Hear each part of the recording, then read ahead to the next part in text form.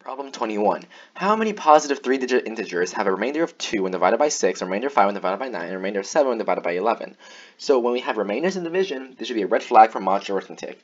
And if you have not done AOPS Volume 1, the basics, there's a very neat question that's very similar to this one. So yes, I do recommend Volume 1, the basics, to be a very, very good practice material and preparation guide for AMC in general. So let's start with the question nonetheless. Let's say this number is x.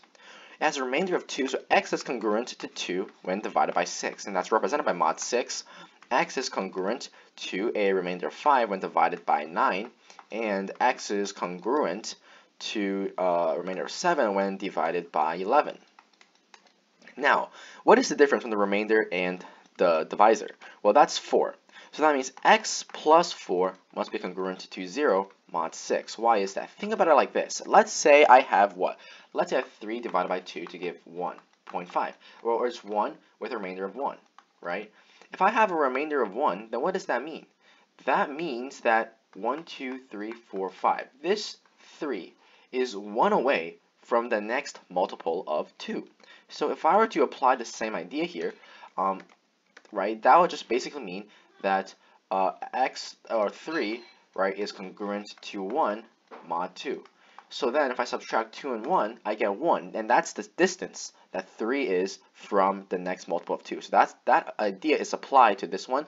We can apply the same. That's x plus 4 is congruent to 0 mod 9, right? And then we can also say that x plus 4 is congruent to 0 when it's mod 11. So notice that they're all congruent to 0. Right, we have x plus 4 with 6, 9, 11. So that means it must be the multiple of 6, 9, and 11. Right? So 6 times 9 times 11 gives us what? That gives us 99 times 6, 5, that's 594. But that's too big. Well, that just basically means that we're modding 6, we're modding 9, we're modding 11. So we can just mod out the common, least common multiple, right? So 6 is 2 times 3. 3 is 3 times 3. And 11 is 11. So to have 11, we have to have 2 3s and 1 2. So it's 9 times 22 actually.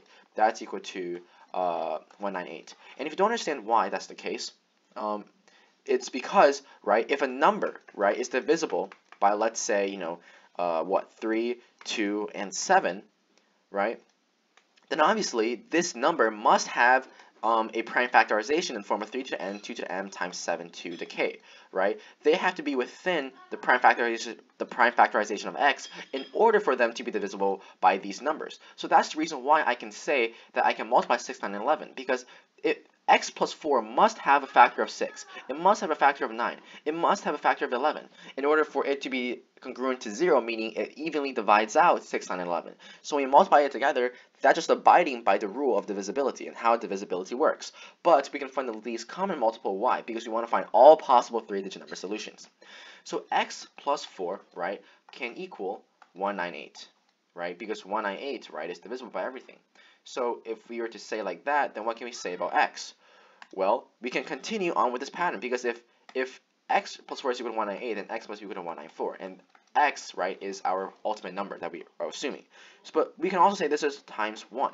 Why not multiply this by 2? If we multiply it by 2, right, that is still the same, because we still preserve the factors necessary for it to be divisible by 6, 9, and 11 respectively. So multiplying by 2 just basically, just gives it another number that's, divisible and satisfying this idea.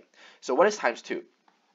Well, that is 198 times 2, so 396. So 396 minus 4 gives 392. We can continue with this and you see where this is going. Instead of multiplying by 2, why not multiply by 3? Well, that's 4. 594, we can get 590. Let's keep going. We can also have times 4, right? If it's 4, we have and 792. So 792 minus 4 gives what? 78, whatever. It doesn't really matter. It just means that it works. So let's just do 5, right? It doesn't matter what the number is. We just find the total number of numbers. So that's 0, 4, 9, 9. That also works, but obviously we are nearing the end here. It's 99 something, because if we multiply 6, right, that'd be way too large. So we have 1, 2, 3, 4, 5. We have 5 total possible cases, so our answer must be choice E.